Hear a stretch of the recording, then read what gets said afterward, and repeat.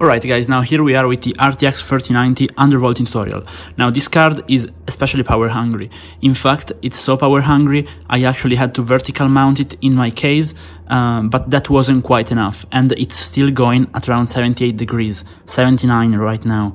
So here's how you undervolt it. You want to take a look at what's the frequency your card runs at, so in this case around 1750. Now once we have that, you just want to open up MS Afterburner and then lower the core clock by around 250 MHz. Now at this point you want to hit Ctrl F to open the curve editor. At this point you just want to grab the 775 point, just grab it and bring it up to the frequency of your card, in this case 1750. Now once it's there, you just want to hit apply and boom, your card will be undervolted. And what this does is it will drop around 10 degrees. It's gonna be really good and you're not gonna lose any performance.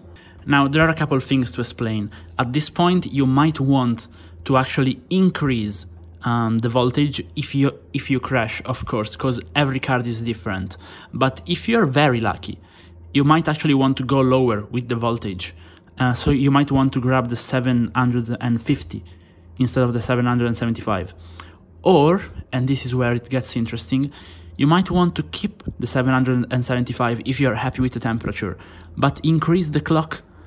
So, for example, just bring it over to 1800, and in my case that crashed. But in your case, you know, that could work, and that's gonna give you way better performance.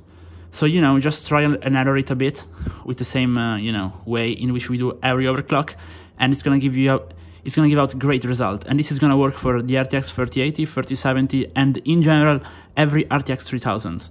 The voltage points are also pretty much the same.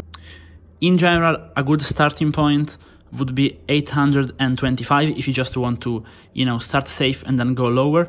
But then again, with like the 3080, most cards will need around 850, so you might want to start with that. With the 3090, if you're really lucky, you know, 750 is really the sweet spot with around 1800 megahertz.